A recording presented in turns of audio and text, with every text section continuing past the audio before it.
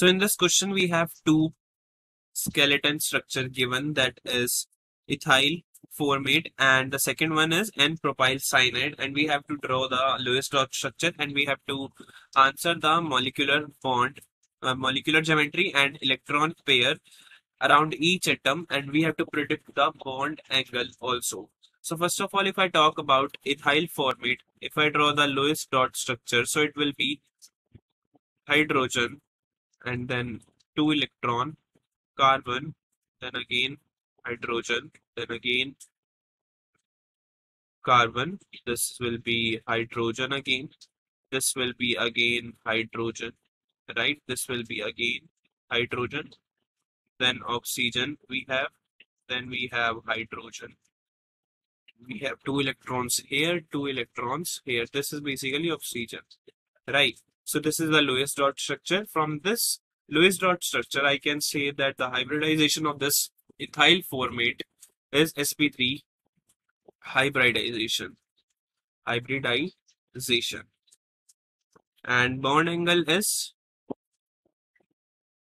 109 degree 28 minutes. Right. Therefore, molecular geometry is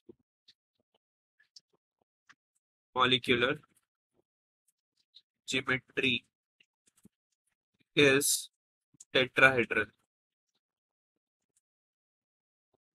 Is tetrahedral.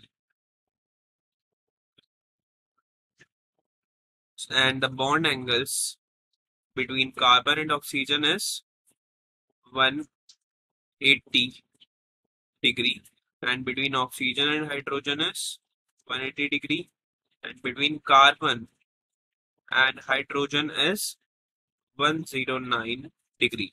Now if I talk about the second compound, that is N-propyl cyanide, so it will be hydrogen, then carbon, then again carbon, then again we have carbon, then again we have carbon. Because this is N times, so I will write because this is triple bond N, because cyanide is Cn, so it will be 3 electron, 3 electron, and then nitrogen N. Now if I draw the hydrogen, so hydrogen will be hydrogen here, then here, then here, then here, hydrogen and hydrogen.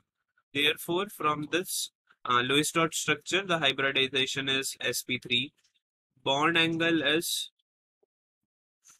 100 degree 26 minute.